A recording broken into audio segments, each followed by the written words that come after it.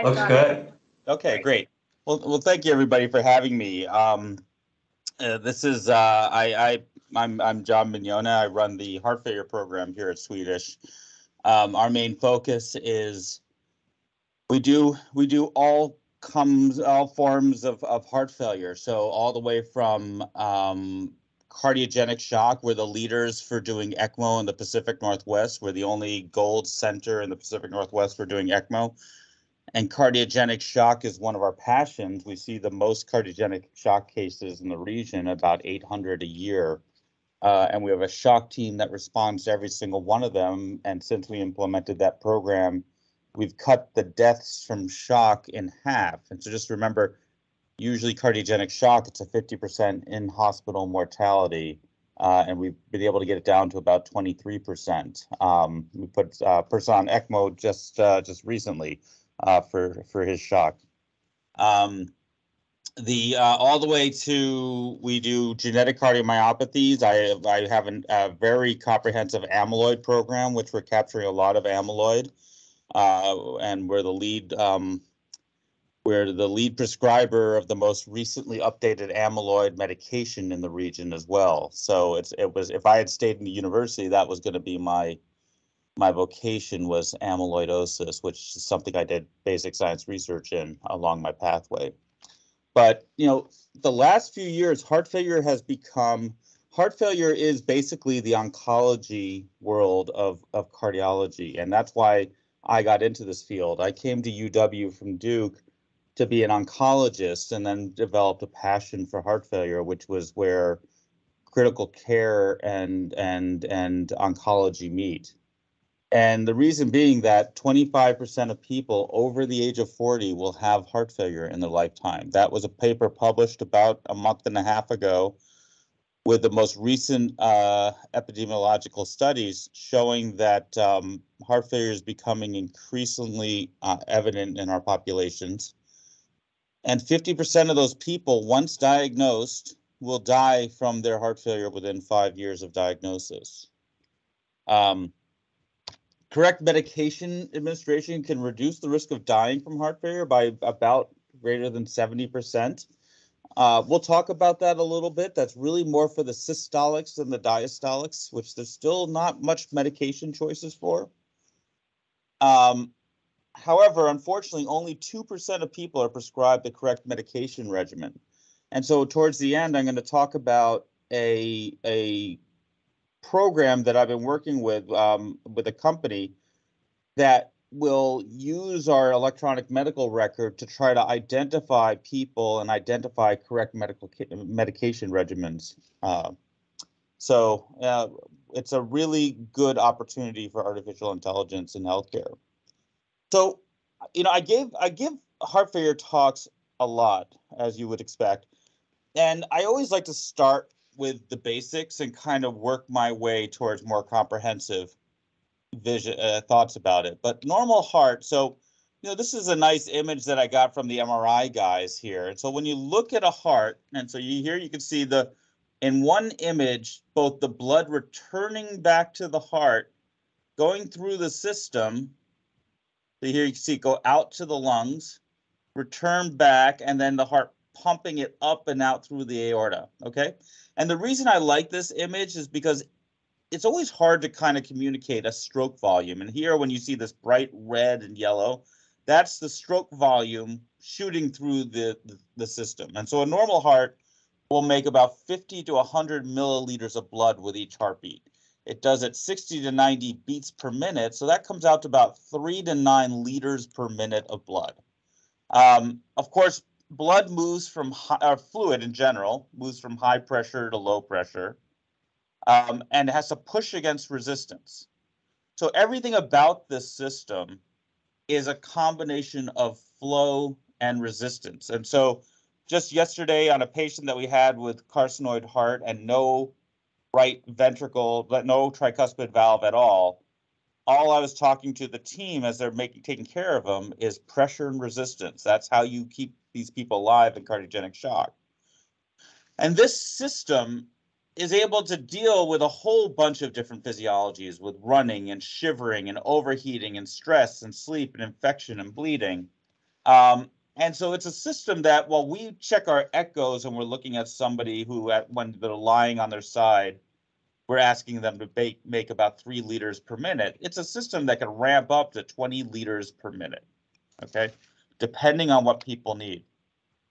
And so this is work that when I was in the lab, this is what I was doing. So if you took a heart and you digested it into single cells, each cell in the heart will contract in the petri dish.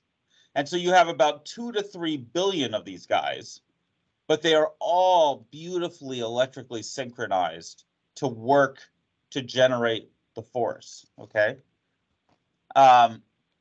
So each one of these units are basically those sarcomeres that you hear about. This is what a heart muscle cell looks like. And you see these little compact areas of force generation. And that's what these things look like. It's these kind of a tug of war. This is the rope in between these two sides. And then they have a swing arm that pulls this together and then relaxes, every single heartbeat. That's what's happening here. And so we have right now about 82 genes that have been known to be involved in this process that we offer free genetic testing for to assess where, if they have a genetic mutation, is causing this. But that's what your heart is doing with each heartbeat throughout your entire lifetime. And so it's generating pressure as it moves the blood through the system. And so as it returns back from the body, it comes back into the right atrium, and that you can see the pressure changes. It goes to the right ventricle, to the pulmonary arteries, to the left atrium, then the left ventricle, and then out to your body. And so I always explain this to my patients. It's kind of like that old Erie Canal song that we all learned when we were kids. This is the canal system to kind of get it up to the next pressures. And so heart failure is a problem where these pressures get dysregulated. They start to go higher, and it causes a congestion. It causes a backing up in the system. And then, of course, as the blood leaves the heart, it goes out to the body at this high pressure, but then it goes to the arterial branches, and then to the arterioles, and then it gets to the capillaries, where it has a certain amount of pressure in, and then the pressure out. I don't know, can you see my arrow as it moves around the screen, or is that not visible? We can see it. You can see it, great, okay. So pressure in and pressure out is a big part of how organs get perfused. And so there's a lot of growing information in this world. We focus so much on keeping this pressure up, and we don't focus enough on how important it is to keep this pressure down, okay? And I'll talk about that a little bit later. When the blood leaves the heart, it goes off to all the organs. It goes about 14% of the blood goes to the brain, 27% to the liver and digestive tract, 20% to the kidneys, 20% to the skeletal muscle, and then everywhere else. And so basically with the heart failure, there's really a loss of this function. You get a loss of this ability to kind of generate these stroke volumes, and then in order to compensate, the resistances and everything changes. And this is actually, interestingly, this is the same patient. The only thing about it is that it's in reverse. We met him with a heart that looked like this, and then after getting him on the right medical therapy, went back to looking like this. But you can see the heart, this is the left ventricle, not nearly squeezing as well as when is normal. And so basically what you see with heart failure, it all starts with an increase of left ventricle and diastolic filling pressure. So the resting pressure goes up. And that's regardless of whether you are systolic or diastolic heart failure. It is the common problem with both forms of heart failure. So that pressure starts to rise. It leads to higher pressure in the capillaries of the lungs, and you get the pleural effusions that you would see on the chest X-ray, and fluid starts to build up in the lungs. It then builds up on the venous side. And of course, it builds up pressure throughout the entire body. And just to go back to this image, what happens there is that now we have elevated venous pressure. And this is what happens to that slope of perfusion through those organs. Okay. And this is something I think the field should and will start to focus on more as we go forward. And that's why it's so important to decongest these patients. And what I say to patients, even if your kidneys don't like it, we have to get you dry. You have to get your venous pressures down. Because if you don't, your organs do not get perfused. And there's enough data to show that. So basically, as that venous pressure starts to build up, we see all the myriad of symptoms. We see the swelling in the legs, and here you can see the pitting edema. You see the neck veins starting to pop up and remain elevated. You see the liver enlargement on a lot of patients, and their INR becomes dysregulated. They develop coagulopathies. Their kidneys become engorged, and their renal function starts to fall off. And they just become short of breath. You see people having difficulty walking up flights of stairs, and these are the patients that you hear about them coming in, saying that they're sleeping in lazy boy chairs or sleeping leaning over the kitchen table. And then this is a major problem, is the cardiac cachexia, and we see a fair amount of this. The literature would suggest that at the time of diagnosis with heart failure, anywhere from 8 to 42% of patients will have cardiac cachexia. We did a review in Swedish, and about 34% of our patients are at least malnourished at the time of their diagnosis. And so it is a big problem. Their guts are so swollen that they have no appetite and they stop eating. So I'm going to put in here a lot of what you'll see in red is updates there's a new guidelines that came out this year. So the 2022 guidelines focus more on evidence of elevated filling pressures, left atrial enlargement, E to E prime, pulmonary hypertension, elevated BNP, doing diastolic stress tests, right heart cath, and exercise right heart cath. But everything about heart failure, it's a clinical diagnosis. It is all looking for elevated filling pressures. So it all comes back to the good old-fashioned Framingham criteria. Heart failure is a clinical diagnosis. It is not an echo report. It is PND, orthopnea, elevated JVD, pulmonary rails, third heart sound, cardiomegaly on chest x-ray. We get into a lot of problems with that, where people come in short of breath, coughing, and they get diagnosed with antibiotics a couple of times. And then finally, there's a realization that this is heart failure. And you go back to the original chest x-ray and you see the heart has been enlarged the entire time. So these are the physical exam findings that diagnose heart failure. I always mention that I had one patient, EF was 18%, and it was all discovered on a well visit check. It was discovered because the patient had a left bundle branch block, got an echo, the EF was 18%, and she had literally just finished the Camino, the 400-mile hike across northern Spain. It is that she does not have a diagnosis of heart failure. She has a cardiomyopathy. It's the patients with these findings that have heart failure. The big push in the recent guidelines is to start to break down heart failure into the 3 classes. So it is the heart failure with reduced ejection fraction, so the EF of less than 40%, which is where we have a lot of the data for how to manage patients. There is the heart failure with mid-range ejection fraction, the EF of 41 to 49%, which we're beginning to get some data on how to treat, but it's not perfect.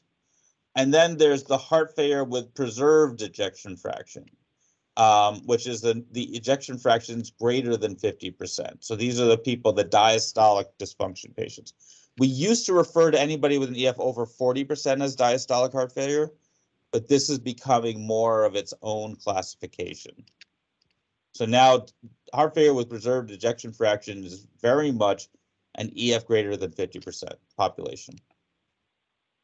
And this is a slide that I've always liked about looking at systolic and diastolic heart failure. It's a little bit difficult to appreciate, but they both show this is your left ventricle end diastolic pressure. Remember, both systolic and diastolic heart failure have a problem that the LV end diastolic pressure is elevated. It happens in systolic heart failure because it's all been shifted over to where the heart is absolutely stretched out. However, in diastolic, it's just that the heart gets stiffer.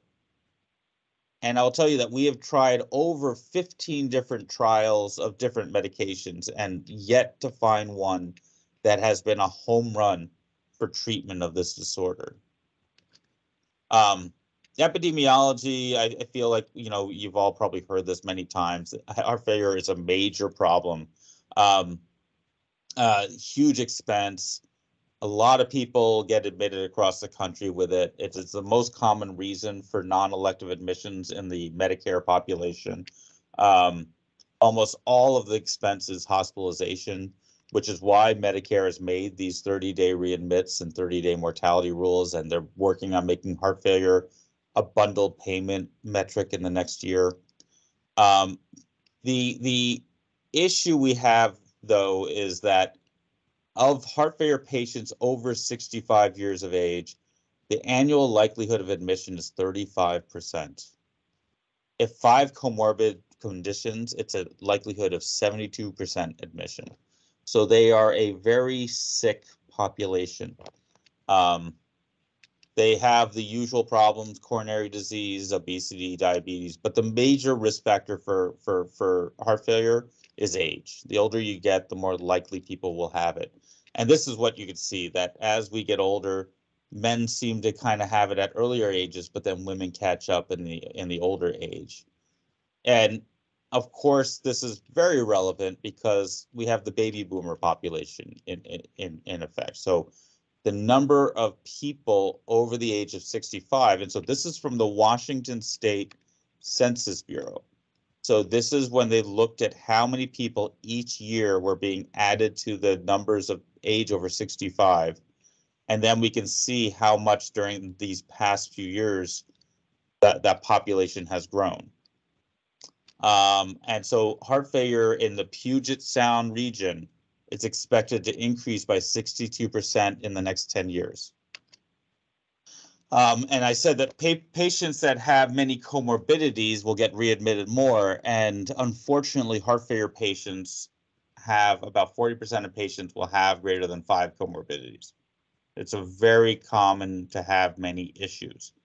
And so it's a sick population. This was a paper, again, published earlier this year, but with the baby boomer population, the phenotype is shifting. In patients over 65 years of age, 55% of them will be HFpEF, 25% will be the mid-range, and only 20% will have the reduced ejection fraction. And so, sadly, this is the population that we actually have medical therapies for, this 20% with the reduced EF. The remaining group, it is unclear exactly how to manage this population. So just some last few epidemiology slides. 13% of all deaths in 2018 were heart failure. This is heart failure compared to other cancers. So only 4 cancers with the worst prognosis. And then this is a slide showing the type of heart failure broken down by men versus women.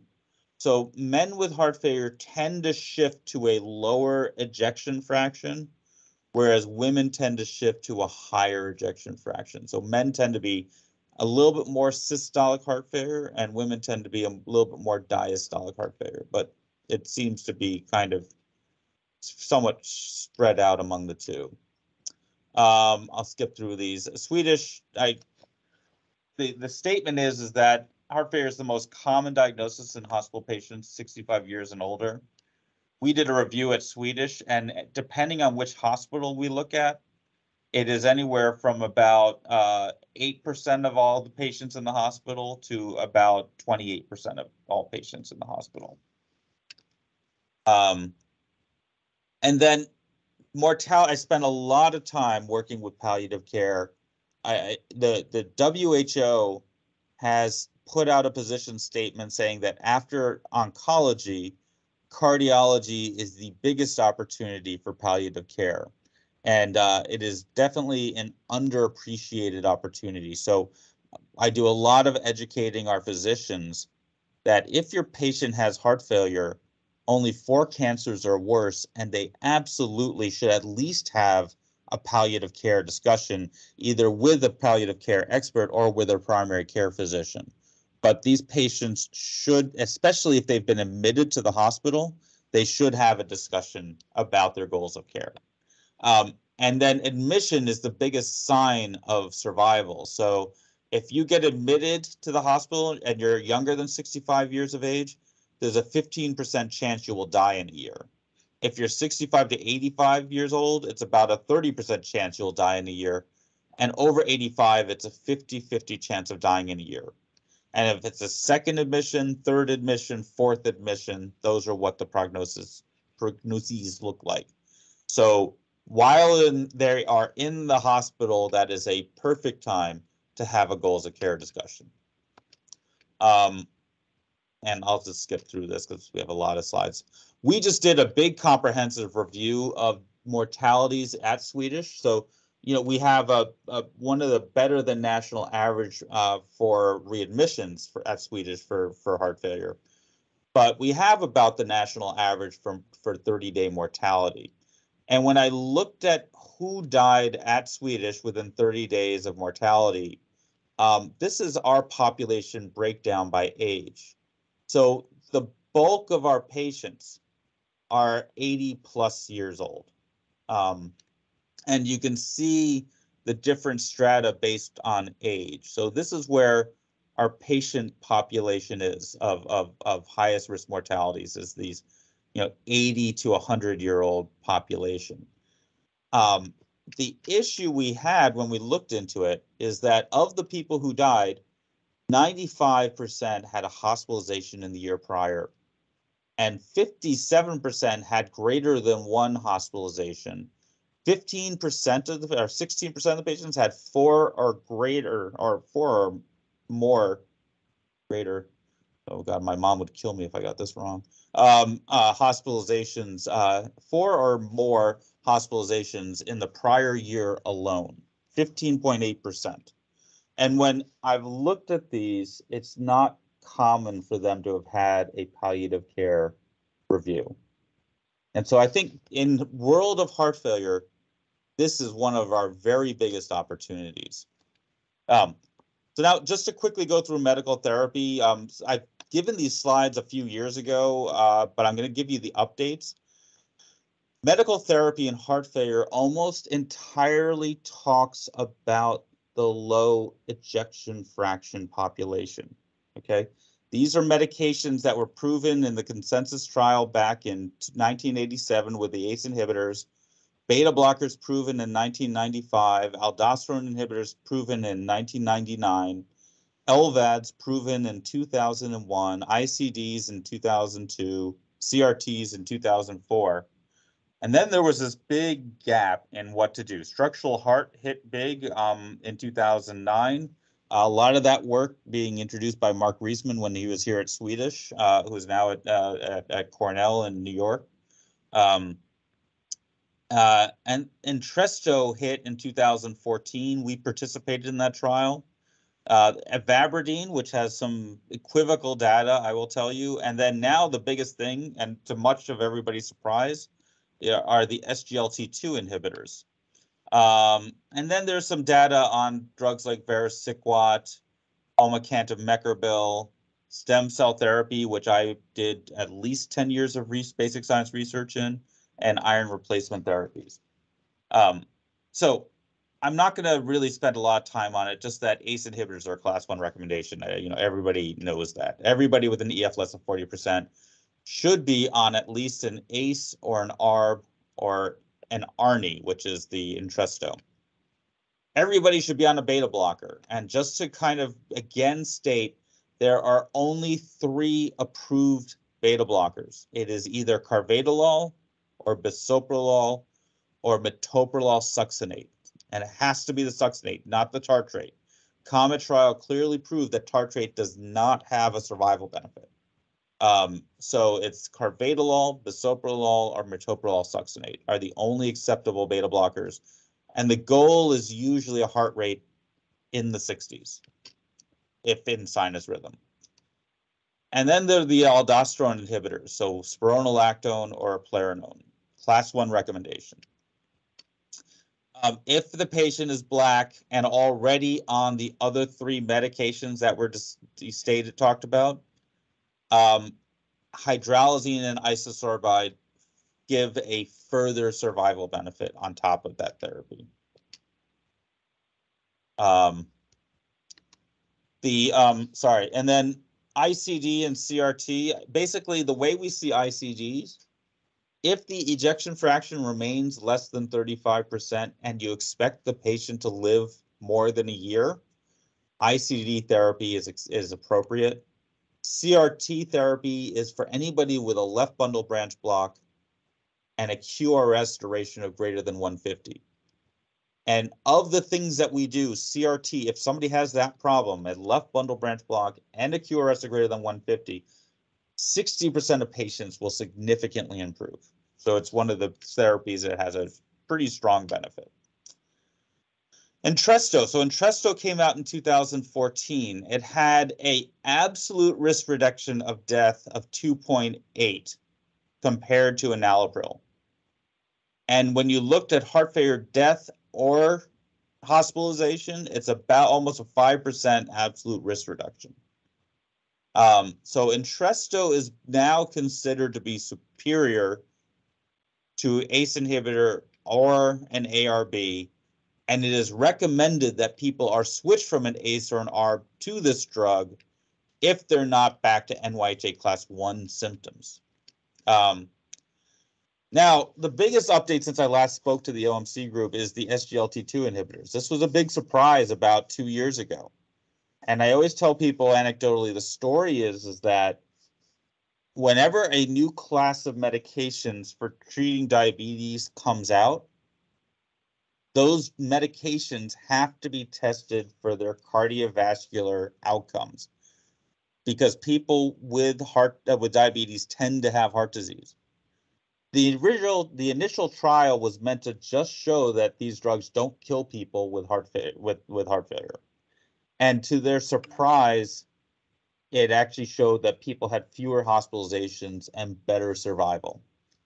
So then they embarked on doing 2 trials looking at answering exactly that question. And again, they showed these patients had better survival and fewer hospitalizations.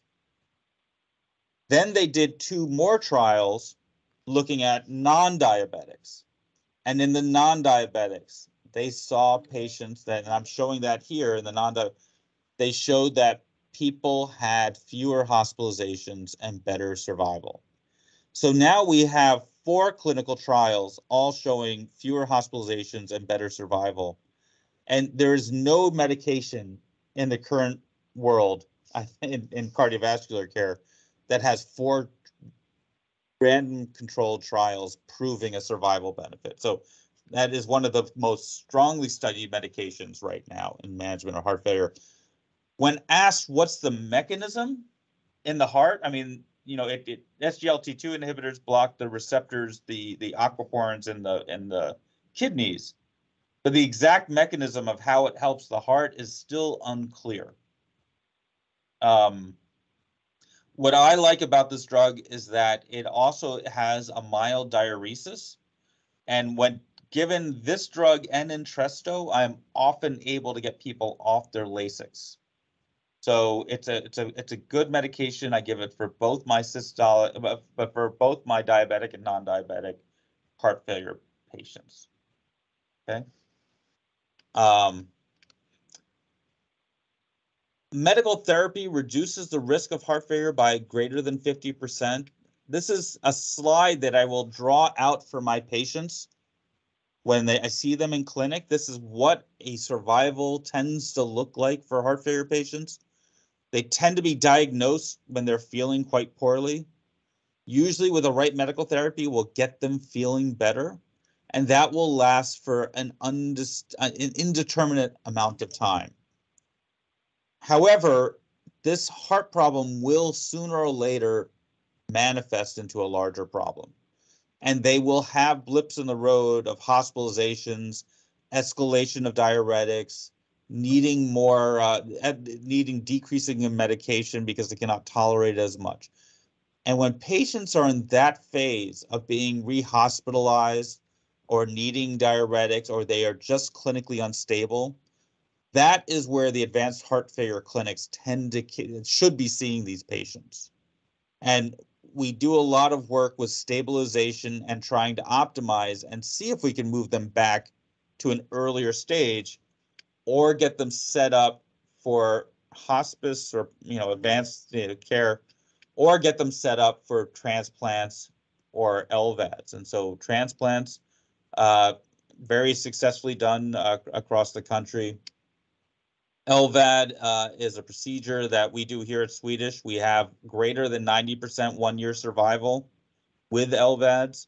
And what that is an artificial heart pump that gets placed at the tip of the heart. It sucks the blood out and ejects it to the rest of the body.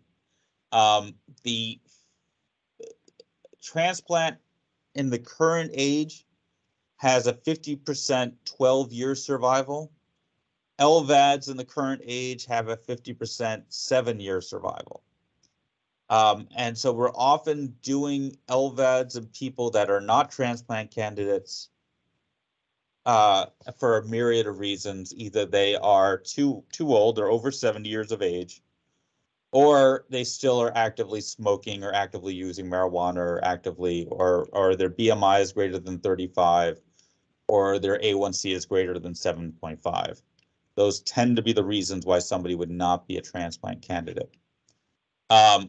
This is a curve showing survival of patients who meet the indication for LVAD who do not receive it. So it's about fewer than 10% of patients alive at 2 years, whereas it's about 80% alive at 2 years. And this is the old, I'm sorry, I have a newer slide. There's 80% alive at 2 years if receiving the HeartMate 2. If receiving the HeartMate 3, it's almost 90% alive at 2 years. HFpEF, so heart failure with preserved ejection fraction has been the bane of the heart failure world's existence for a long time. It is still a medical disorder that wasn't really believed to be existent until about 20 years ago. And so it is a stiffness of the heart as people get older. I often tell people that the problem with this heart disease is that the kidneys will continue to struggle as we try to keep people euvolemic, and they will often end up on some renal replacement therapy in the future. The medical therapy that we have proven showed benefit in systolic heart failure have no benefit in diastolic dysfunction. So ACE inhibitors, aldosterone ACE inhibitors, ARBs, digoxin, beta blockers, no benefit in diastolic heart failure. The sildenafil, no benefit. Aldosterone inhibitors is still kind of equivocal, but the TopCat trial failed. Nitrates failed. The only thing right now that seems to show a benefit in diastolic dysfunction is exercise, is weight loss and exercise. So I keep looking forward to the day that we do a semaglutide trial in diastolic dysfunction. But nobody's ever done yet a bariatrics trial or a semaglutide trial in diastolic dysfunction, but a significant exercise regimen will improve diastolic dysfunction. The problem with diastolic dysfunction is that it's a many different disorders in one. Entresto has been studied now in 3 trials. Swedish has been the only center to be participated in all 3 of these in the Pacific Northwest. And I will tell you, as somebody who was the PI on all 3 of these trials, even though the FDA has approved this medication, it is a very, very mild benefit for a drug that is not cheap. And so it is difficult to get people on this medication. I don't really push them to get on it because, again, the benefits are very, very mild, as you can see here. There's no significance in the 2 trials that looked at it. And the benefit that was seen was more in the patients with an EF of less than 57%. In these trials, the qualification was an EF greater than 40. And so remember, there's the new criteria has the mid-range ejection fraction. So that's where I tend to believe more of the benefit of the neprilysin inhibitors. The SGLT2 inhibitors in HFpEF have gotten a lot of press time. Again, the FDA has approved it. I participate on a lot of committees for this, and a lot of physicians really are pushing to get every patient on with HFpEF on an SGLT2 inhibitor. And again, I always kind of have to talk to the physicians because as a person who prescribes a lot of these medications and has to deal with the insurance companies, these are, again, an expensive medication with an indeterminate benefit. So in the HFpEF population, remember, these are the EF greater than 40%. They had a death from cardiovascular cause was not significant. Death from hospitalization from heart failure was not significant. So it was only if you put the 2 together would you get a significance. It was a 3.3% absolute risk reduction. However, again, when you looked at the patient population, it mostly benefited the mid-range ejection fraction patients. It mostly benefited those 40 to 50%ers. And the over 60%, it didn't seem to have a benefit for. The 50 to 60s maybe had a benefit. So it is a little bit equivocal about whether to put people on Jardiance or Farxiga with HFpEF, especially with the better ejection fractions. So basically, the guidelines are on this topic are control the blood pressure, and the current guidelines are less than 130/80. Diuretics are class 1 indications. Revascularize them. Look for, if these patients tend to be short of breath, so look for coronary disease. Treat their AFib. I try to keep people out of AFib if I can. Beta blockers, ACE inhibitors, ARBs were then a 2A recommendation. They've actually now become more of a 2B recommendation. And so basically right now, hypertension should be controlled. SGLT2s are 2A. AFib control is a 2A. Spironolactone or eplerenone is a 2B. An ARB is a 2B, and Entresto is a 2B. So not any real emphatic recommendations for HFpEF, unfortunately, at this time. So I know that both neprilysin inhibitors and SGLT2 inhibitors have been approved by the FDA, and I would certainly suggest that if you have a diabetic patient who has HFpEF as well, you should put them on an SGLT2 inhibitor. But otherwise, due to the cost, I tell patients, if we can get it for not a lot of money, I'm happy to prescribe it. But if you're paying $300 a month for this drug, I'm not sure that that's where money is well spent. I would rather they spent it on a personal trainer. So that's the HFpEF. That's all the medical therapy. I'm now going to kind of get on a little bit of a soapbox about what I've been focusing on a lot now.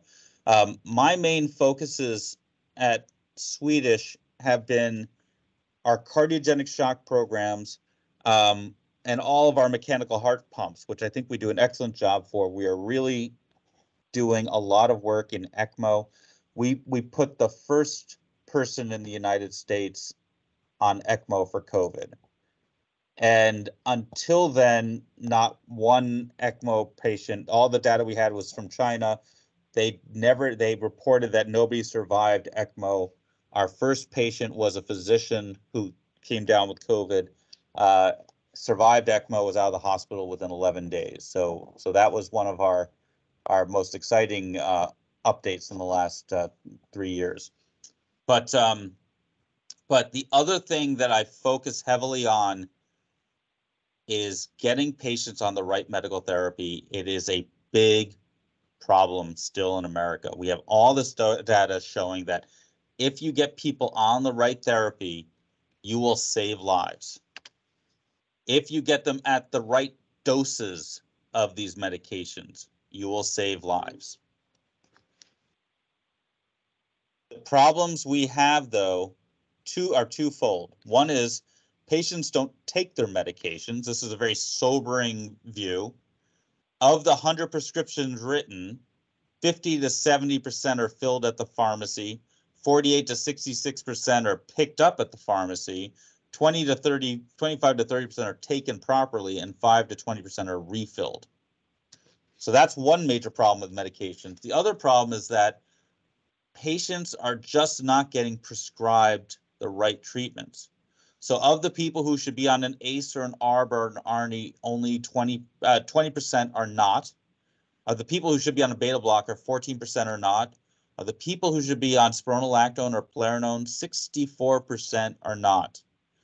African Americans who should be on hydralazine and nitrates, 93% are not. People who should have resynchronization therapy, 61% do not. ICD, 49% are not.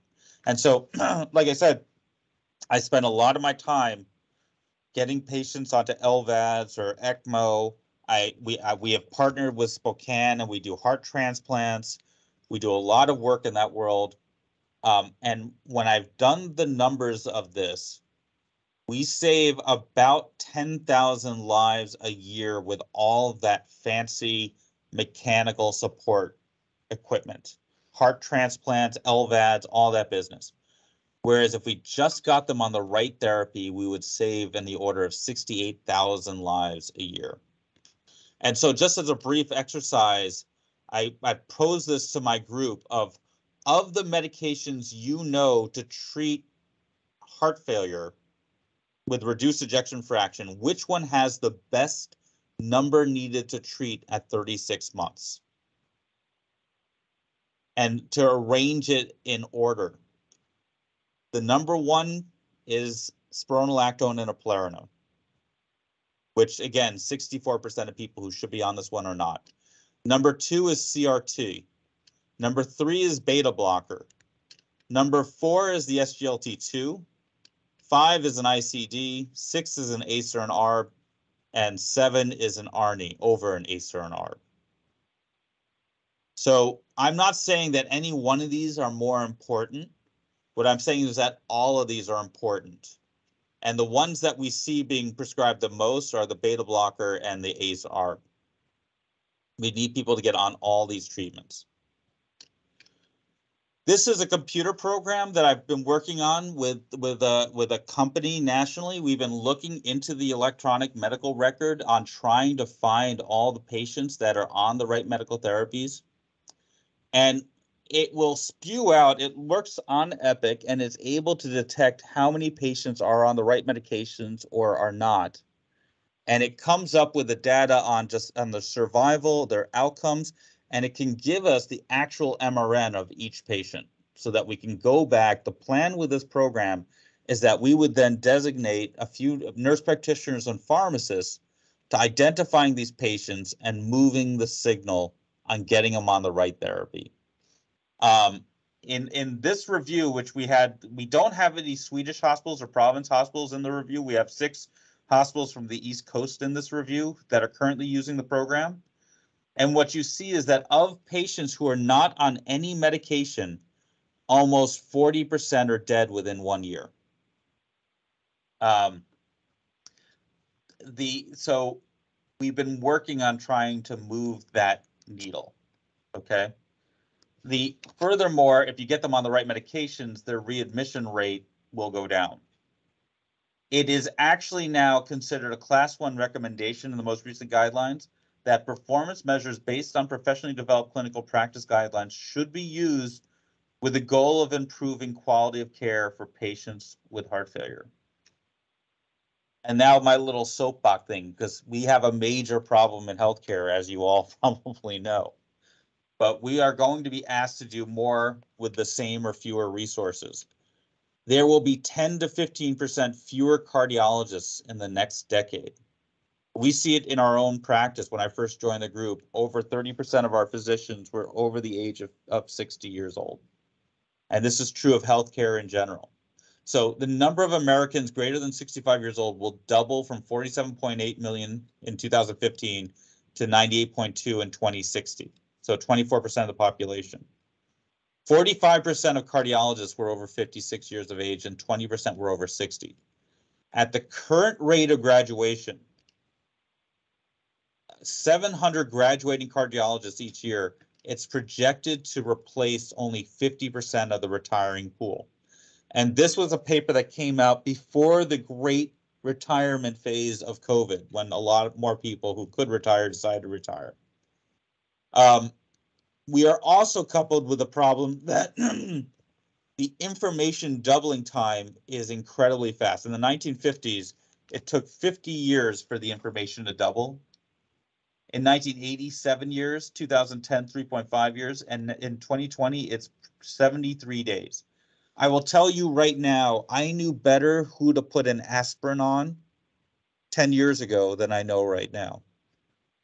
Now we have a new paper, about 3 papers a year, telling us who should be on an aspirin and who shouldn't, based on this DOAC or this valve morphology, this AFib, whether they're a woman or a man. It changes constantly.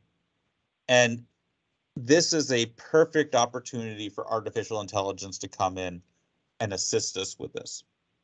So that has been a major focus of mine. I hope to be bringing out this program to our system pretty soon and seeing if we can improve our healthcare without expanding our resources. So that's one of our more exciting things that I've been working on. But that is my presentation. That's the update for heart failure. And so I'm happy to answer any questions that anybody might have. Thanks so much, John. Great presentation. And do others want to ask a question?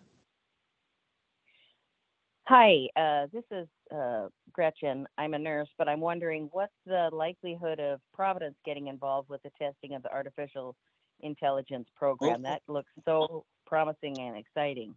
It's a great question. We're working on it, I will say. I mean, there's a lot of issues with this, and that you have to be, obviously we have to be incredibly careful with patients' electronic medical records. And going anywhere outside the system. So that we're working on a system where the information would remain blinded to any outside, but we would still be able to come to the actual patient names. But I've been working on this since it's a great question, because I've been working on getting it out since November of last year. So we're working on that. Thank you. Question, Mark, from Bill Kittner. Yeah, go ahead, Bill. Thank you. You mentioned that use of marijuana was a disqualifier for transplantation. Is there some direct effect of marijuana on cardiac function or failure? It's a great question. When I was at the UW still, I was asked to kind of write up our guidelines on social recreational things, and I tried to remove it. I said, it's a legal drug. I don't understand why we would not, but it's still mandated. Both UW and Spokane mandate that people have to be 6 months free of any marijuana use.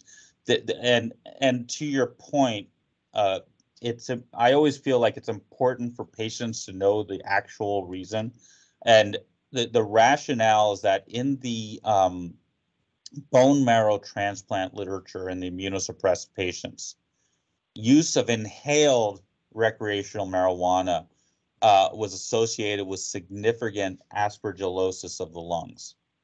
And in patients who are immunocompromised, you can't treat that. That is no amount of antifungal will treat that. And so I've always kind of argued that's a bit of a stretch from telling people they can't beforehand use marijuana for, it's a bit of a stretch to say. So yeah, that's the rationale. That's why they can't. The data in the heart and the transplant literature. There's no data on orally taken up marijuana causing similar problems. I just think it's just something that if the lab can detect it, they don't want it.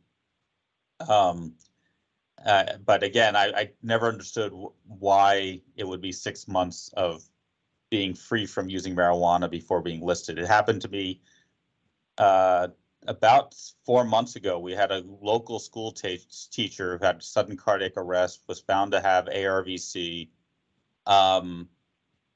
Marijuana was positive in the blood tox, and the transplant centers wouldn't take him because he needed 6 months free of marijuana use. And luckily, we were able to recover the young man, and is still doing well, but that's still the rule.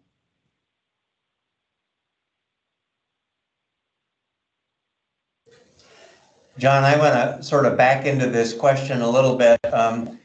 Some people on the call know for many, many years I've been a nut about how messed up the problem list is in EPIC for most institutions.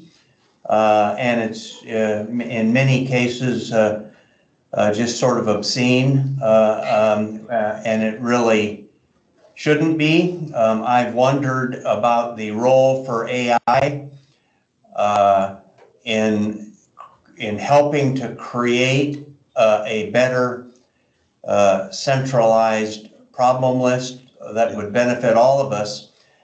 So where I'm going with this is with your AI heart failure project, could you reflect a little bit on how you tease out or coalesce in your project the realities of the several serious comorbidities that go along with heart failure to ultimately make successful treatment of heart failure better, whether or not it's human or AI? It's a great question. It's funny you bring it up because I've given lectures on this too. No matter how important people think problem lists are, they're very important. And that one of my issues with what the medical record has become is that the medical record has become a billing platform, and it's not been totally used as a healthcare platform. But Medicare and everybody else has now used it as a way to judge our performance platform, right? And the problem list is a big part of that. Is when they decide, are you doing a good job, they look at what's in your problem list and how sick is your patient and are you addressing the comorbidities and everything else. And so if you get the problem list in that, one of the biggest things we did to improve our O to E for mortality and readmission rates at Swedish was we cleaned up our documentation. Like, our docs didn't realize how important their documentation was. And the way CMS was seeing it was that we were killing these very low risk heart failure patients.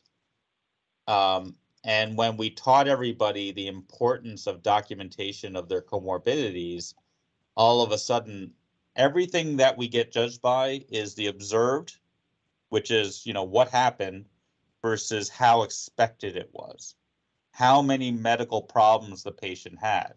And I always gave a lecture about a patient who died, and when you looked at what the billing was of how sick that patient was, it was a patient who was like somewhere in the 70s, came in with heart failure, and died 5 days later. And when you looked at the actual case, and I don't know how this didn't get documented, but the patient came in with a rectus sheath hemorrhage. He was in rapid atrial flutter, morbidly obese. Like when you looked at the comorbidities, it just went on and on and on and on, and none of that was being documented.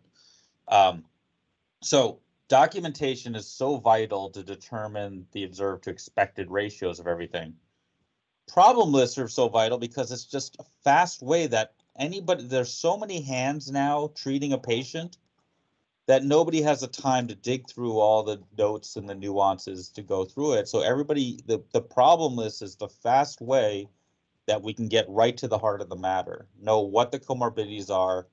And then with AI in the future, because again, we're going to have fewer healthcare providers. So we are going to need our healthcare providers to really focus on what the nuances are of medicine rather than the basic thing. And AI should be able to go in and find, the diabetic patients, the A1C, they need to be on this, this, and this. They need their foot to be checked here. They need this to be done here. Heart failure, reduced EF, they need this, this, and this, and this. There's no way. I know a lot of physicians get nervous about informatics replacing us.